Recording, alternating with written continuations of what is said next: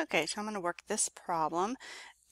It is giving us different job costs and wants us to calculate them for job 200 and 305. So at the end of May, Bergen had completed jobs 200 and 305, and it tells us that our total units for job 200 is 2390 and 305 is 2053. We're going to use that at the very bottom when it asks us for price per unit. Okay. After that, it tells us that on May 7th, we purchased on account 10,000 units of raw materials at $8 per unit.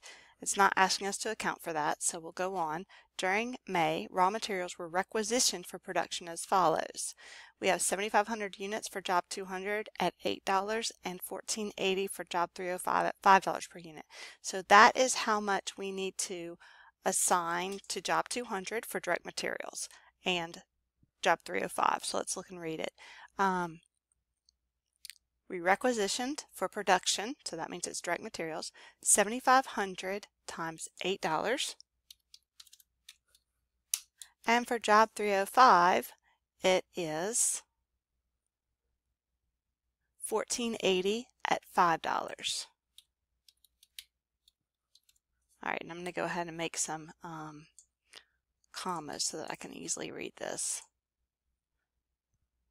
All right, for direct labor, it says that I have accumulated 2,500 hours of direct labor on 200,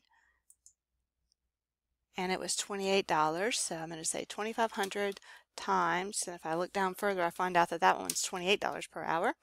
And then this one for job 305 is 3,000 hours, and that one was for $24 per hour. So that's my direct labor.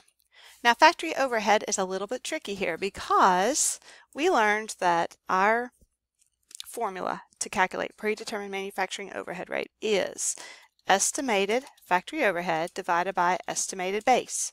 And we learned that the base can be anything that is an activity driver. Usually we see direct labor or direct labor hours, as is this case, or machine hours.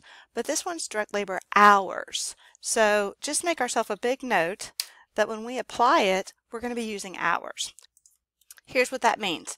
Estimated factory overhead is equal to 620,000 because it says that they estimate that total factory overhead cost will be 620,000. So 620,000 is our numerator. Our denominator is hours. We estimate it to be 80,000. So our rate is 7.75. When we go to apply that, we need to say 7.75 times the actual hours. Let's read right here and find out what our actual hours were for job 200. It says that there were 2,500 hours of direct labor. So we're going to times that by 2,500. And that's the number that we get. For job 305, we're also going to say 7.75 times the number of hours for job 305. Job 305 had 3,000 hours, so it's going to be that. So our total is going to be direct materials plus direct labor plus factory overhead for both of these.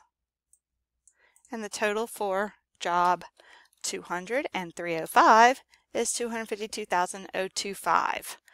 Now, the next question asks us to determine the cost per unit for jobs 200 and 305 at the end of May per unit. So we need to see what the total number of units are for job 200.